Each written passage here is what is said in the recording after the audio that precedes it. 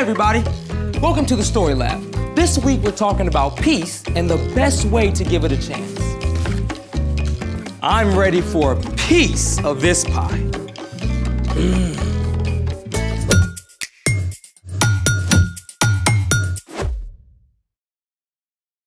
Hey, I'm Carter. And I'm Zeke. We're talking about peace, which is proving you care more about each other than winning an argument. And you can also show you care about your friends by ordering pizza. Help yourself. What is this? Anchovies. They're great. You can't put fish on pizza? They've got a nice zing. Yeah, in my intestines. Just pick them off. You can't get rid of the essence of fish all in the cheese. You're overreacting. And you are just plain wrong. Fine. Let's have this out. Whoa, what are you suggesting? Let's do battle. Like, you and me? What? No, I'm not fighting you. Our bots are going to battle. You say that like we have bots. We will, after we build them. What? Build a bot! I love it! Let's make it! So, where do we start with our Better BattleBot build? Start by getting your grown-up to help. Step 1. Make legs for your bot by hot gluing 3 markers on the inside of your cup. Try to get them somewhat level.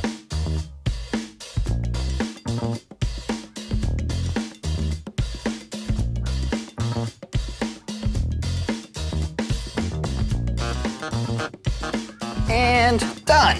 Snazzy. Step 2. Next, attach a battery pack to your motor by wrapping the wires around these motor leads, red to red and black to black. Our power-up.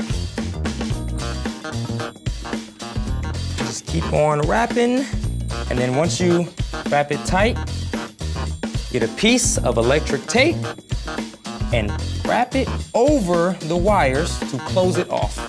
And that's how you do it. Step 3. Glue the motor to the battery pack and then the battery pack to the top of the cup. They will each be slightly off-center.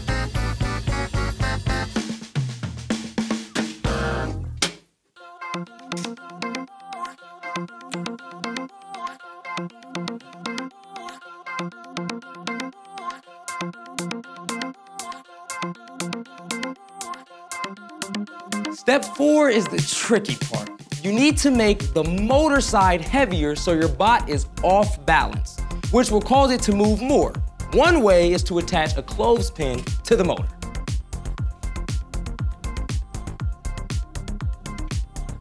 Are we ready? You're forgetting the most important part.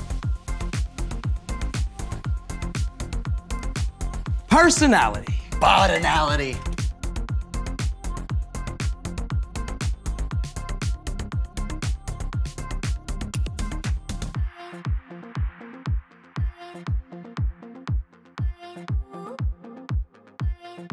Are you ready? I'm ready. It's time for the Bitter Bot Battle! Countdown, please. 3, 2, 1, go. Oh, they're starting, they're starting! Oh, they're dry! Come on, Tuffy. Oh, he's right there, he's right there, this way. Yeah, get behind him, get behind him. Yes, he's gonna knock him down.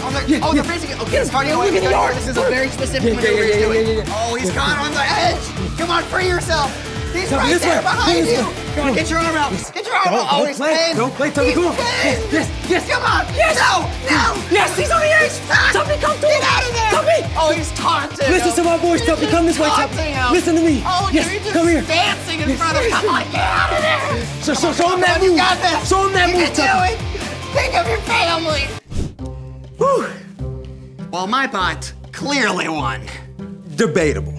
Speaking of which, what were we even fighting about? And speaking of fighting, it's time for... The story before the story. Today, we're in the book of Romans, a letter written by the Apostle Paul to the believers in Rome. When he was younger, Paul arrested Jesus' followers and put them in jail. But then Paul met Jesus, and everything changed. In time, Paul began to travel and teach about Jesus, starting new churches everywhere he went. Even though Paul hadn't been to Rome yet, he knew a strong group of believers had formed there. So, Paul wrote a letter to encourage the Romans and tell them he hoped to visit soon. Which is where our story starts. Take it away. Hey everyone, I'm Brian.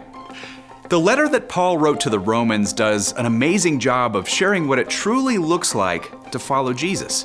Now, Paul hadn't even visited Rome yet, but he knew the church there included both Jewish and non-Jewish believers, and that there might be some tension between the two groups. So, Paul wrote this. If possible, live in peace with everyone. Do that as much as you can. Okay, let's be real. For now, we live in a broken world. There's not a lot of peace anywhere. On the news, Close of business yesterday. on the playground, Around 9:20 a.m. maybe even in your own Eastern family. Time. Stop! But before we can make peace, we have to know what it is. Now, lots of people think peace is any time two people or groups are not actively fighting each other. Your father smelt of elderberries. Oh, whatever. We also use peace to mean just a moment of calm. And I bet you've heard your grown-up plead, "Can I get some peace and quiet, please?" But true peace, the kind Paul wrote about, means a lot more than just no fighting. Real peace means choosing to listen to the person or people on the other side. It means showing you care more about someone than about winning an argument with them. And Paul said that we should live in peace with everyone. You know who that leaves out? Nobody.